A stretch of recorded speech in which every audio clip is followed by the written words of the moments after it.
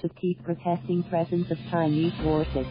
Manila, Philippines. The Philippines should be consistent in protesting China's intrusions at sea to spur international pressure and generate world opinion, a lawmaker said Monday.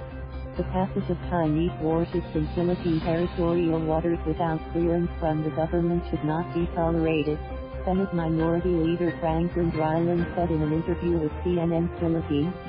From a policy standpoint, this must be corrected because if we keep on tolerating, it weakens further our claim in the West Philippine Sea if we allow them, he said. Defense Secretary Delfin Lorenzana and the military in recent weeks have questioned the unauthorized transits of Chinese warships in Philippine territorial waters. This time around, it's not over the contested West Philippine Sea but in the southern Philippines. The government had earlier protested the presence of Chinese warships and survey ships passing through the country's territorial waters without permission. But the unannounced presence of warships continued even as Chinese Ambassador Zhao Jianhua said that their warships would be required to inform their embassy when navigating Philippine waters.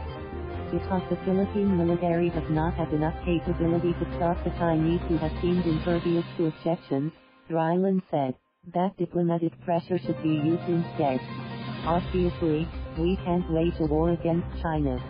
But through diplomatic pressure and exposing them to international pressure, we can generate world opinion to put pressure on China, he pointed out. We have no military capability but we have venues in the world stage available to us to bring these issues to international bodies, he said. /Jack, thank you for watching. Please subscribe.